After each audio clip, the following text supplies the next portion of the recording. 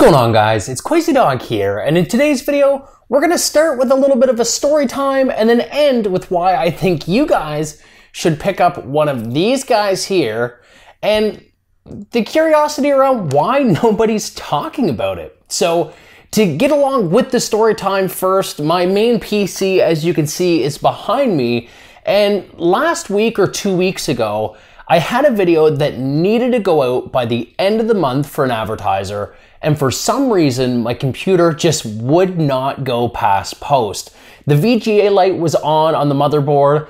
I couldn't figure it out. I had to take out the GPU, take out the CMOS battery, reseat the RAM, and it all turned out to be an issue with either the generic Windows drivers or maybe an update by NVIDIA. But either way, I was left in an absolute mad scramble because I had a video that needed to go out by the end of the month and it was trapped on my computer. What exactly is the video, you ask? Well, it's gonna be right in this video as well. Stay tuned for a word from our sponsor. If you guys are looking for an affordable Windows 10 key, then you need to do yourselves a favor and check out VIPSCDKey.com. Using the link within the description below, as well as the coupon code GG20, you will have yourselves a brand new Microsoft Windows 10 Pro OEM CD key for as little as $15.82. What are you waiting for? Use that link within the video description, and thank you, VIP SCD Key, for sponsoring today's video. So now that we're done paying the bills, again, let's go ahead and let's talk about this guy right here. It would help if I showed you the front of it. So this is the Adata SE800 external SSD. And my thoughts around getting something like this was to start editing all my video off of an SSD, all of my assets, all of my everything. That way, if I do have lingering concerns with my PC behind me, I can switch over to my laptop and really never miss another future deadline.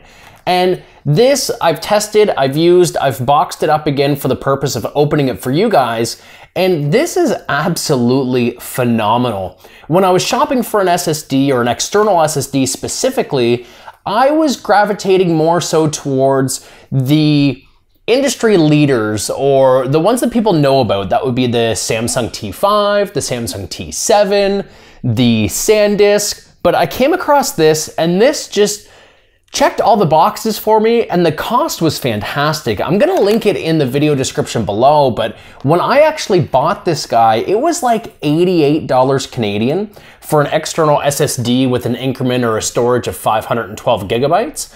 And when we open this up, which I'm going to do right now, I was also shocked to see that everything is included from the manufacturer. And that's something that I find a lot of brands don't do that often, or at least do that well. So before we look at the SSD, let's take a look at the two cables that you get. So here, if this will focus, boom. So this is a double-ended USB-C. And the purpose of this is, of course, to interface with either like a Thunderbolt or USB 3.2 Gen 2 USB-C port, and this is going to unlock the full capabilities and the maximum potential out of this SSD. But if you have older hardware or you want to flip-flop between new gen and last gen, we have something like this guy here. And this is a USB-C to USB-A 3.0. And this is still going to give you really, really good transfer speeds. And I don't think it's gonna come up on camera because it's really hard to focus, but there's like a little locking nubby like right here. And I find that so awesome. It just locks right in the USB port super well. Shining star here is, flip this around, this guy here. So this is the Adata SE800, and this comes in increments of both 512, which I have here, as well as 1 terabyte. Now, a couple of really cool things about this and why I ended up picking it. One, it's like so tiny. Like, look at that. That is crazy small. Maybe if I put it in the palm of my hand, it's like no bigger than the inside of my hand, and I kind of have little girly hands. But the other thing that's really cool about it, other than the size, is this is IP68 certified. So this is dust and water resistant for I think up to 30 minutes in 3 meters of fresh water. So if you're going on client sites and different things like that, or if you're just looking to save some stuff, even aside from video production, if you wanted to take files with you, this is going to be kind of rain resistant or rain proof. If by chance you happen to have it in your pocket and fall in a pool, it should be okay. And then just snapping off the little grommet here is going to show you the USB 3 port. So that is 3.2 Gen 2, sorry, USB-C. So that standard is capable of 20 gigabits per second. This drive, this is what I assume is maybe even an NVMe inside.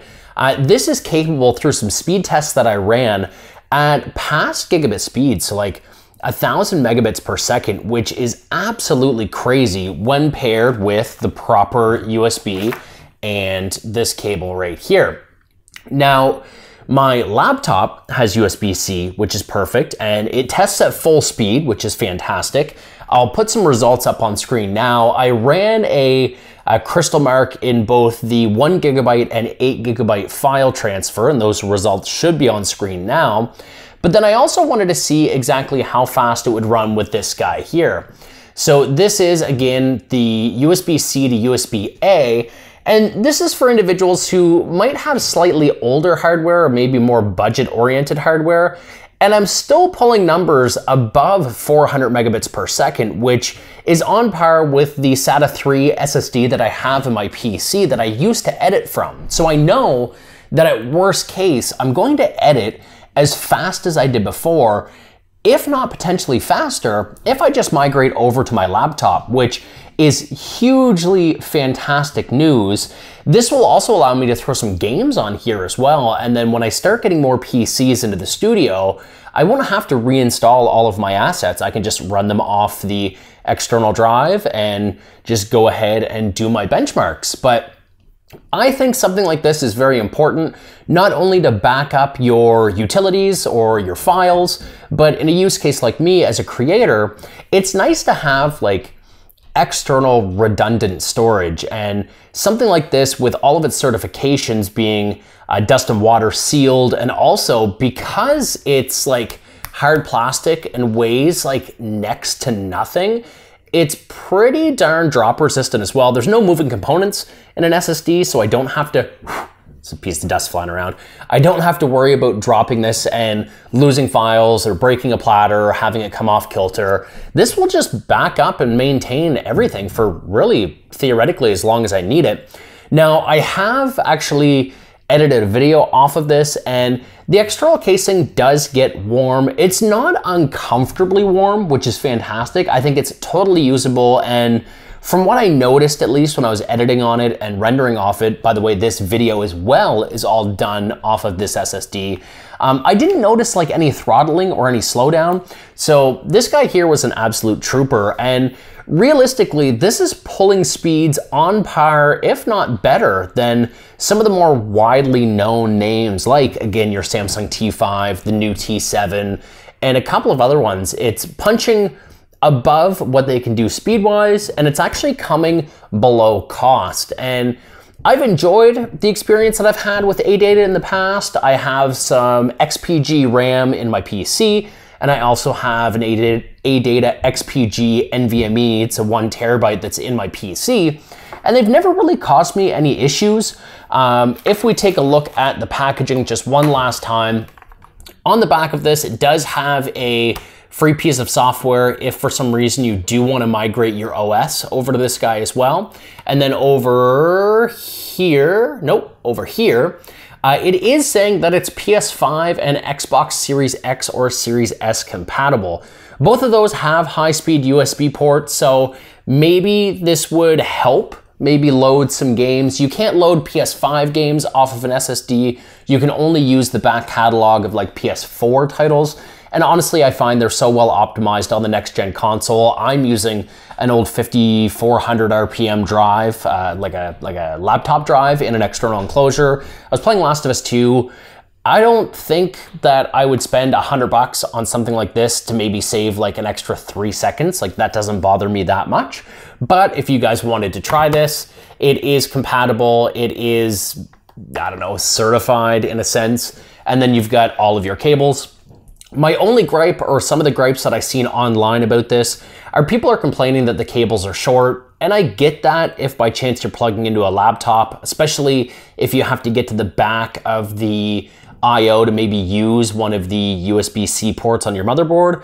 But on a laptop, I don't want lots of cables. And I think where this is so portable, that's kind of the aim of the game, and what they were thinking about is portability. So having a small cable means you're just less likely to snag the cable, to have it like fall off the table and disconnect. The short cable runs, I mean, I'm totally fine with.